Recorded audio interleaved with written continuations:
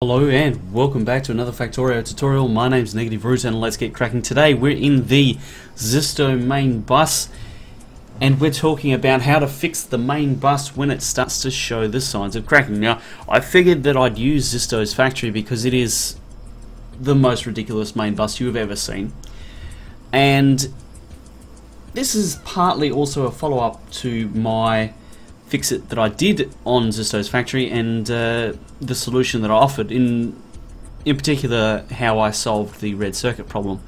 Now the solution that I offered was a late injection point, so come down here and inject more red circuits later in the piece. Now some people think that that as a solution wasn't very good, and the idea was that you would expand this, so add more factories here to get more production.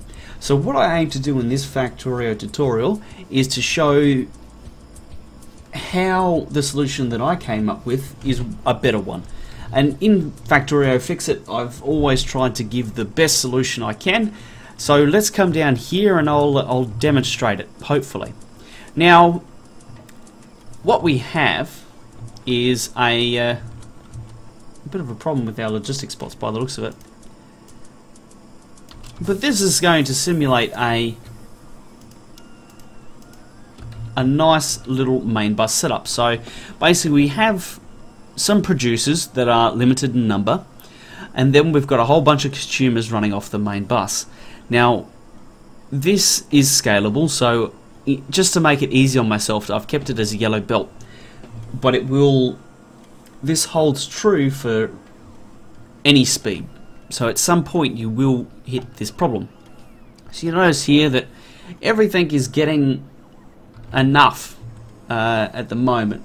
So all of the consumers are working at a good pace and there's no real issues.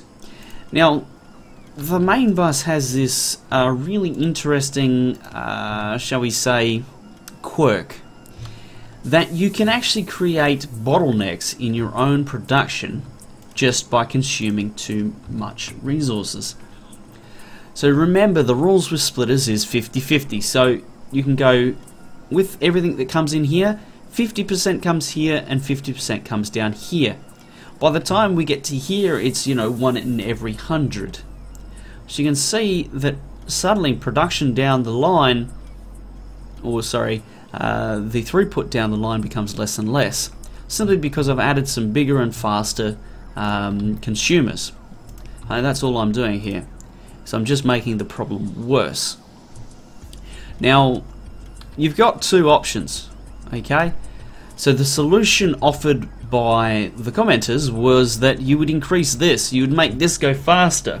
My argument is there is a hard limit, and that is blue belts. Once you hit a hard limit of blue belts here, you physically can't get any more through. And you're going to have the problem that, it's only ever going to be 1 in, 75, 1 in 50 items that comes along that actually gets to each passive provider. So whilst these are happy and running along at a great rate of knots, down the line everything else becomes starved. Now the solution that I offered was to reprioritize what's happening here. So instead of just upgrading this middle belt, offer a different solution, and it was effectively this. Actually, I'll just move that in a little bit. Okay. So we're going to add in the product simply before it gets to these big producers. What that means is it's going to reprioritize this main bus, and it's going to allow more resources to flow downwards through the other consumers. Let me just increase this a little bit. Hopefully I can demonstrate it to nice effect. And we'll do the same thing here. Rightio. We'll move this in a little bit so everything's got power. So the difference here is not that I've changed the production so much, but trying to change the percentage of priority through here. So instead of these two now stopping everything, theoretically they're going to not have that so much of a big problem there. So if I copy and paste this across to these, oops,